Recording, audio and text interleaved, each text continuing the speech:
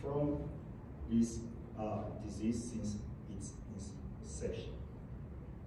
In Washington, D.C., we have about close to 13,000 of the residents living with the disease. The city has one of the highest new HIV diagnoses in the country at 42 cases per 100,000 of the population. Social determinant of health remains a major driver of HIV infections, especially among minority groups. And we believe that neighborhood economic deprivation measures such as the Distress Community Index will provide a more robust measure of the association between social determinant of health and HIV infections. In this particular study, we used one of the approach of the social determinant of health, which is the Distress Community Index, and it uses a tool for measuring the comparative economic well-being of US communities. It utilizes 7 socioeconomic metrics and 5 tiers of community to highlight ground-level disparities across the country. I will go through these socioeconomic metrics. So the first one is the number of no high school diploma. That is defined as the proportion of the population whose age is greater than 25 years who does not have a high school diploma or its equivalent. We also have the housing vacancy rate, which is defined as the percent of habitable housing that is unoccupied in the area. Also, we have the proportion of adults who are not working, which is also defined as the percentage of adults between 25 and 54 years who are currently unemployed. We have the poverty rate, which has been defined as a percent of the population living under poverty line. 5, we have the median income, which is defined as household income as a percentage of a metro area median income, or as a percentage of the state if it's not a metro area. For the 6th socioeconomic measure, we have the change in employment, which is defined as a percent change in the number of jobs from 2016 to 2020. And lastly, we have the change in establishment, which is defined as the number of business establishments from 2016 to 2020. We need to take a closer look at the Distress Community Index so that we can have a better understanding of this robust socioeconomic measure. Here we have a closer look at the first 4 socioeconomic metrics. The blue line represents the proportion of people without a high school diploma. The green represents the proportion of adults who are not working. The purple represents the housing vacancy rate. And if we look at the graph, we can see that as we move from the prosperous communities towards the distressed communities, we have a worsening of the socioeconomic status, as we have higher number of proportion of the community not having high school diploma, higher poverty rates, higher adults not proportion of adults who are not working, and higher housing vacancy rates. We also looked at the remaining 3 measures, which is the median household income, change in employment, and change in business establishment. The blue line represents the median household income, the red represents the change in employment, and the green represents change in establishment. And as like the previous graph, as we move from the prosperous to the distressed communities, we find a worsening of these socioeconomic parameters.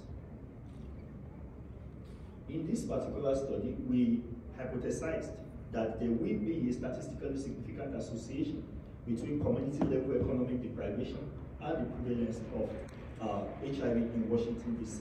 And looking at the direction of that association, we propose that with increasing level of economic deprivation, there will be a corresponding increase in the prevalence of HIV in the city.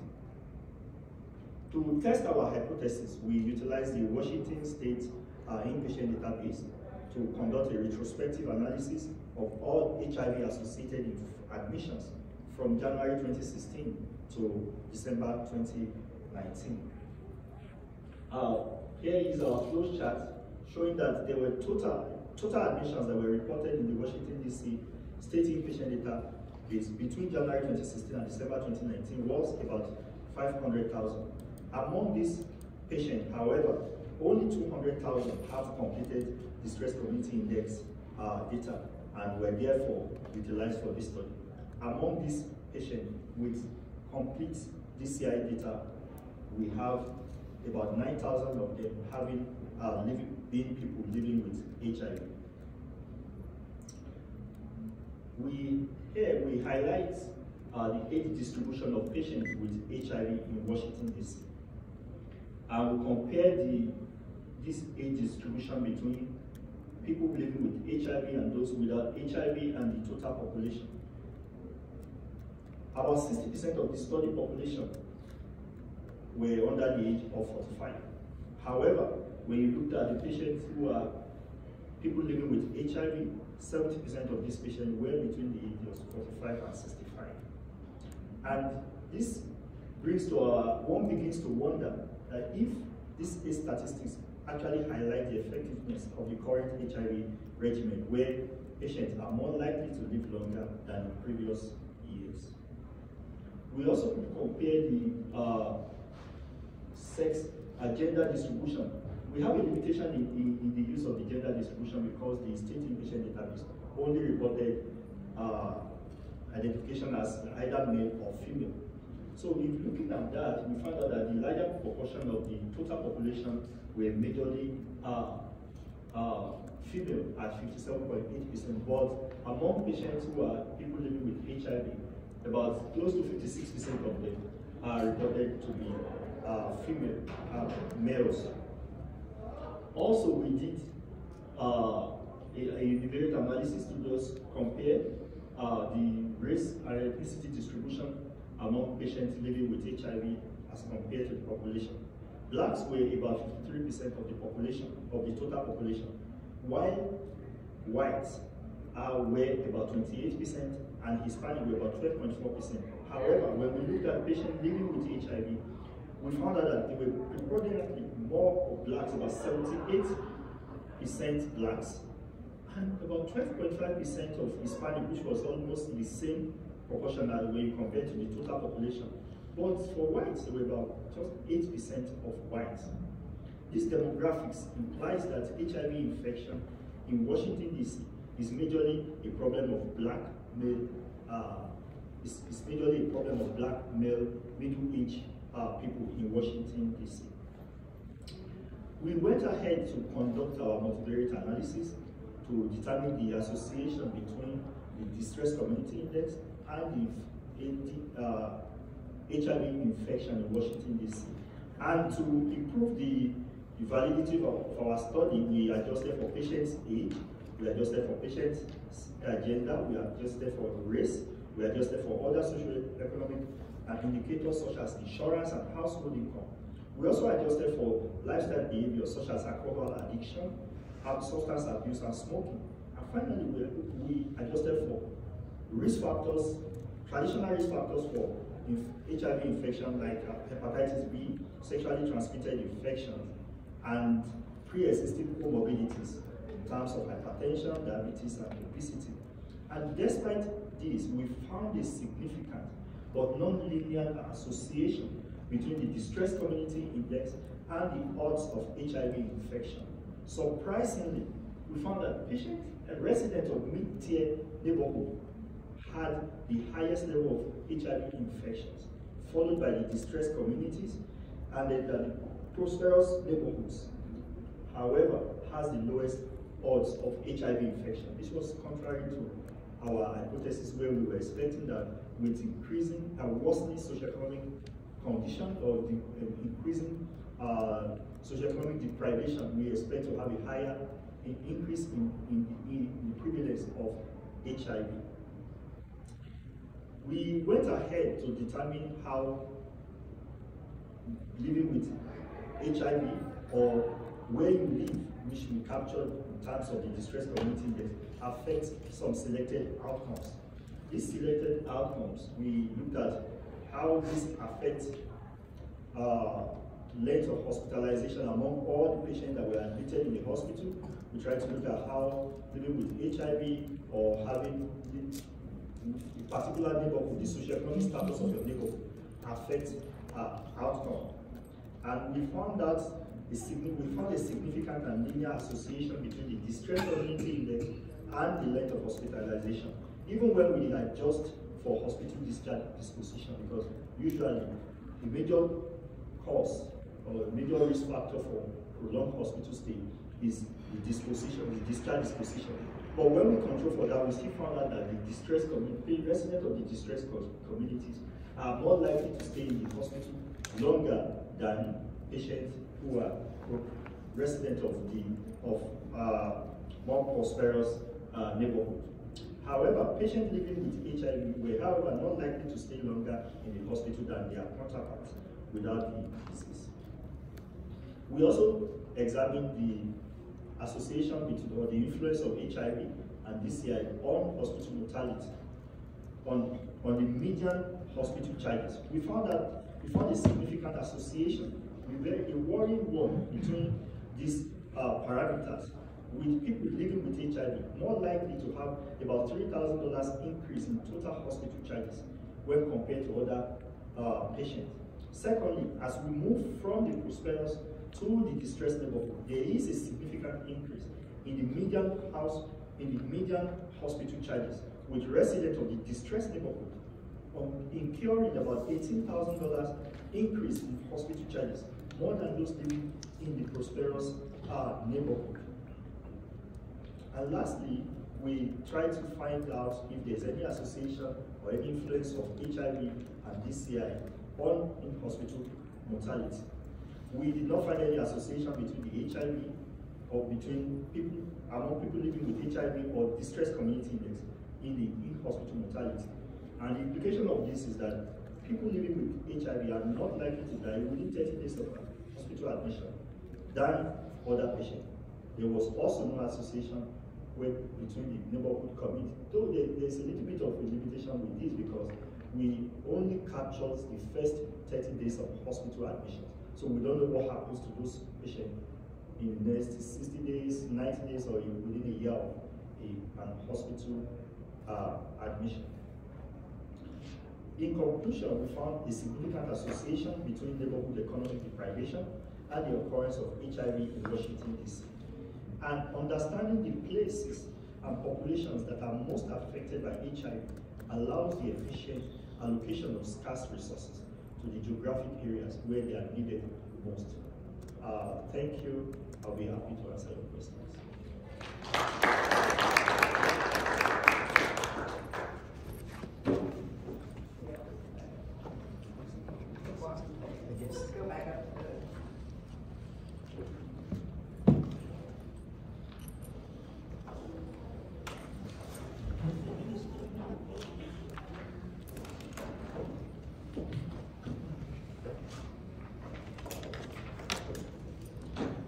Do we have questions, concerns, recommendations, suggestions? Okay, we'll take you first, then you go next, then you'll be told. Excuse me.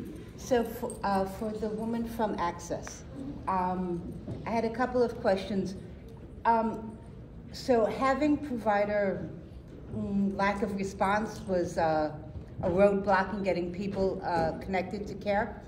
I was wondering if you did any projects specifically for providers to make them more comfortable around providing PrEP, or more comfortable with doing the sexual history, any kind of projects for them specifically? Not as much as we need to. We're in the process right now of conducting a series of provider interviews to more clearly identify what they see as the barriers to PrEP access for our patients. And the preliminary results, although we still have some more interviews to conduct, is that they are looking for additional training in how to have some of those discussions. Awesome. And so when you went to the everyone gets tested model, how did that get rolled out, and did you get pushback from the providers? It was actually rolled out in phases. We piloted it at initially 1 or 2 health centers, and then we expanded it to I think 10 health centers, and then it finally went system-wide. And when that launched, it actually launched with a hard stop BPA, which put a full stop to everything we encountered. We couldn't do anything, and that lasted for 2 days before they made us take it down. But that really did get people's attention. Since then, we made various changes in how that BPA works. We would have it as a hard stop for a month at a time. And then in late 2021, we actually moved from having a separate HIV screening BPA to folding it into the health maintenance topics, which providers can address all of the outstanding health maintenance topics, so the vaccinations, the screenings, all of that with one click. And so our rates have gone up. Got it. Cool, thank you. Making it easy. Yeah, thank you. You next. Hi everyone, I'm LaQuanta Smalley from U.S. Department of Health and Human Services, PATH. Well, this sounds kind of great. In a good way. Good to see you. Good to see you. Mike, I have a question for the West Hollywood team, Aaron and Eric, around your stigma assessment tool. Is that publicly available to share? And do you all possibly have a data snapshot from your last round of data? So all the reports that we've provided over the last 6-7 years are typically available for the public to download and view. So the reports, which include the survey and stigma results, are available. And can you repeat the second question? Yeah, I was just asking about data, but my real second question is around how you all are using those results from the stigma assessment in particular to make any changes to your organization, if that is a part of what you all do, and what are some of those changes that you've made in the last year or so as it relates to stigma? So I'll answer part of it, and Derek's probably in a better position to answer the portion of modification to contracts. But I know when we've been tracking, so part of the survey and stigma includes linkage retention, engagement, viral suppression. And so when we identified what looked like a downward trend, we've called meetings with the service providers, the contracted agencies, to ask them, what do you think is going on that may be explaining some of these trends? And are there things that we could do to reverse these trends? Meaning, I know the county has a program for re-engagement of people who have fallen out of care. It's a little different in the city of West Hollywood, but we opened it up for conversation. And then I think some of the funding priorities shifted. For example, when I say shifted, money was found to provide more services for the trans community when they were vocal about some of the issues around stigma that were not being addressed. And Microphone for this. Yeah, so that's an interesting question about how that is translated into a service category. And so with the providers that we contract with, one of the things we ask them to do is to do a communications plan for us. And in that communications plan, they tell us how they're going to communicate U equals U. That was one of the things that we highlighted during the HIV Zero initiative. And so it got the providers really thinking about how to communicate stigma with not only their clients, but with the entire community.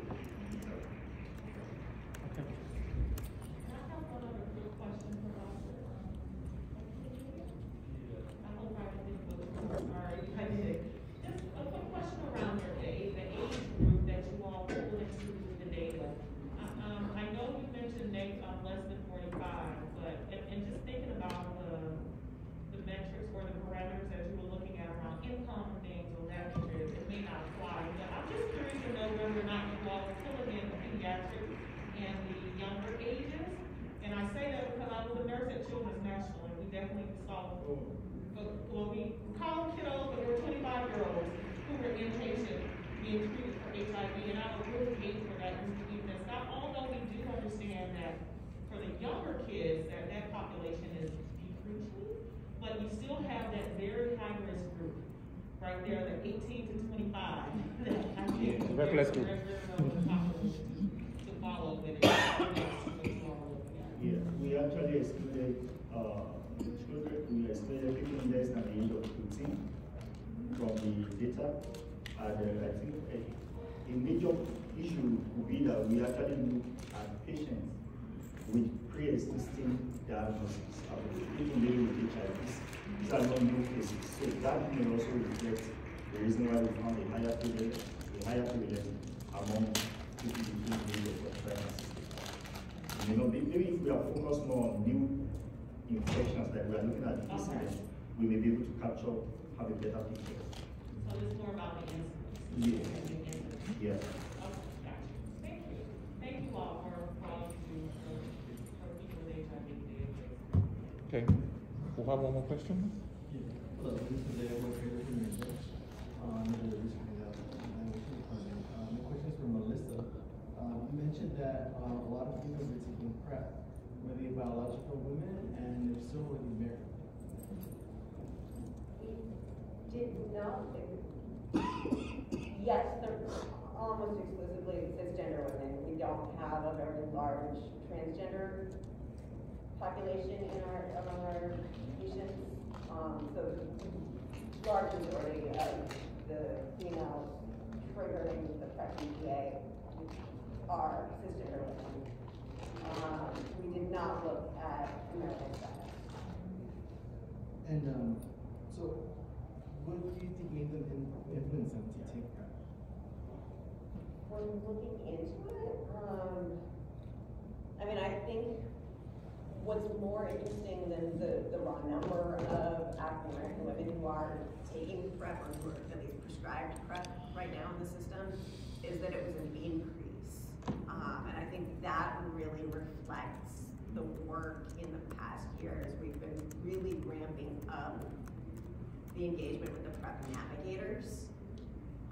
During the pandemic, there was a little bit of a sense that they felt like they were just somewhere between twiddling their thumbs and banging their heads against the wall, that they just didn't feel like they were getting a lot of traction with a workflow that really depended on them interacting with providers. But they were an increasing presence in each of the health centers, so raising the visibility of our PrEP services. They were cultivating some providers that were the most amenable to PrEP and the most engaged. So a lot of the health centers now do have providers that are on board. So I think we attribute the increase to really that level of engagement, because that increase is, and it's an incremental small increase, but it's in those, the increase is in the number of patients who are triggering the BPA and getting PrEP. Okay, I also have a few questions or maybe suggestions. I don't know if you put me in the right direction. For our second presenter, I was hoping to know if you conduct the biological behavioral survey and how regularly it's done in your community.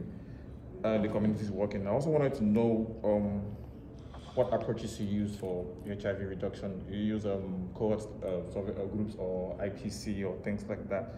Then for the third speaker, I wanted to ask, since there was the COVID incidents, did you think about telemedicine in your approach? Did you get that question? I was hoping to know if you consider telemedicine during the spike, during the COVID-19 pandemic in your hospital. That's maybe you should consider that, because I noticed that there was a high rise over the spike. Then for the fourth presenter, I was Melissa, right? I was hoping to know if you had any measures to prevent double counting as it relates to the number of positives recorded. Do you have any measures to prevent double counting? As in someone recording a positive with a navigator you and another person is taking the same person, like to avoid double counting? Between agencies? Yes. So the linkage rates are for newly diagnosed patients. Okay, so I don't know measures for double counting. Is it protected? Are you sure this person is not recorded in another agency or something like that? We're depending on patient self-report, if they're newly diagnosed or not.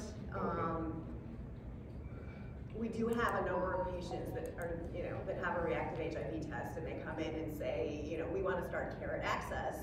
And so those patients are not included in those linkage rates. It's only the patients who don't have a previous HIV diagnosis. We are not able to check surveillance records to determine for sure.